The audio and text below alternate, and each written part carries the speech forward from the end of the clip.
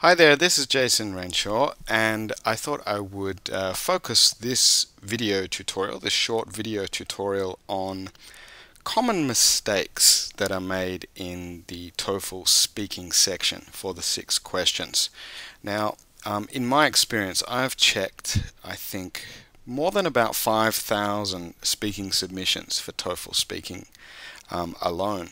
And that's quite a lot, and you do start to see a lot of patterns, a lot of common problems that happen with the speaking section. Now, one thing I have noticed is that language use in terms of grammar, word usage, selection, and that kind of thing is not normally much of a problem. Most of the test takers I've experienced don't have major problems with their grammar in terms of how they're putting their sentences together. Some of them do, but not many. Most of my test takers have had pretty good grammar, pretty good use of language. The two problems that are probably most prominent are the delivery in terms of pronunciation, but most especially the most common problem is handling the content. Actually how you develop your topic, or you develop the frame of your answer. That is the biggest problem that I find test takers have. So I'm not going to really deal with the pronunciation issue here, because that varies a lot by different test taker. I might dedicate a different video tutorial to that one, but I will just quickly go through the most common mistakes that I find in terms of content and topic, in terms of how you work with the topic itself for the 6 questions. So beginning with question 1, the independent question number 1, which is the open choice, personal choice question. The biggest error I find for this one is that people do not provide a description. Now, question 1 always asks you to describe a person or a place or a thing or an event, and you should describe that briefly and then give your reasons for selecting that person or thing. And a lot of people go straight for the reasons. They go, a person who inspires me a lot is my father because boom, boom, boom, boom. And they do not provide a description. And basically you're sort of missing up to a third of, or even up to a half of your answer by not providing any sort of description. So, make sure you describe this person or this place. Give some background information. Create a context, as I call it, a contextual description.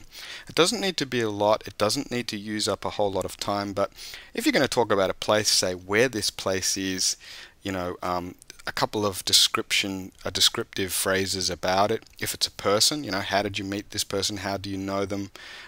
What's their personality like? That kind of thing. So make sure you do provide a description before you give reasons for question 1. That's really important. For question 2, which is the other independent question, where you need to make a preference between 2 options, the most common content-based error I find for that question is that people do not back up their reasons sufficiently. They'll give reasons for their choice, but they don't really back that up or support that reason well enough. They're very vague, or they give just additional details.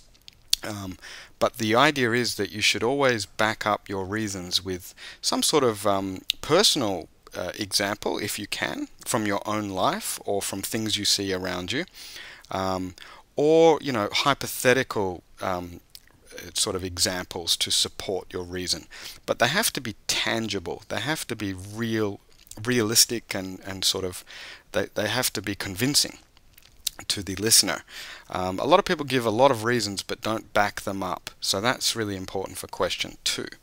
Now, for question 3, where you read the notice, listen to a conversation, and state the person's opinion plus their reasons for having that opinion. Most common mistake I find for this one is that people do not incorporate the notice into their answer enough. They go straight for the opinion and the reasons, and they're not really showing their ability to integrate 2 sources. That's the key for question 3 and 4, is the ability to be able to integrate what you read with what you heard and then talk about it. So make sure for question 3 that you either give a quick summary of that notice at the beginning of your answer, even 15 to 20 seconds. Summarize what that notice was about or the purpose of that notice before you start dealing with the person's opinion and their reasons for having that opinion. Alternatively, what you could do is you could build details from the notice into your answer. So if you're explaining a person's reason, one of the reasons, you could say, as per the notice, which explained that, blah, blah, blah, that relevant detail for that reason. So either way, it doesn't really matter which way you do it, you should be including some sort of relevant detail from that notice to create the context. The idea is that the listener should be able to understand everything that's gone on without having to read that notice or having to listen to that conversation. They should be able to understand it all based on what you are explaining. So if you don't mention the notice, a lot of those details could sound irrelevant, or they could be hard to follow. Now for question 4, the biggest problem for question 4 is lack of integration. People either quickly summarize the notice and then quickly summarize the lecture, or they just talk about the lecture. They don't take the relevant points from both sources and join them together. So you really need to break down that lecture into parts, and as you explain each part, then integrate it across to the reading, a relevant point or theory in the reading. I've dedicated whole videos around the place to question 4, so I won't go into a lot of detail here, but the key point is, are you actually integrating the information, not just summarizing the two sources? Are you joining them together and showing that you understand how they work together? That's really important. Now for question 5, most people handle question 5 quite well, actually. The problem is that they don't link their answer for their own opinion to some of the details that were given in the conversation. They jump straight to their own opinion and they talk about why they would take that, and they don't mention some of those key points that were given in the conversation, like one of the suggestions was he could try an online course, but he mentions that he's never tried that before. If you don't say, but he mentions that he hasn't tried that before, you're missing important information from that summary. So you need to link to it when you give your own opinion, or you need to mention it when you are actually summarizing the suggestions that are given. But question 5 is not a big deal for most test takers. Now question 6 is always hard, and the biggest problem with content for question 6 is that people do not handle it properly. They try to say everything possible that they wrote down.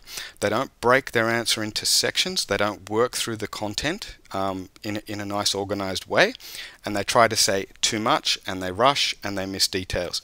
So a key point in terms of content is your ability to paraphrase, ability to summarize, pick out key details, and then work through them progressively within that time limit. So, there's some of the common content problems that I have encountered for TOEFL speaking.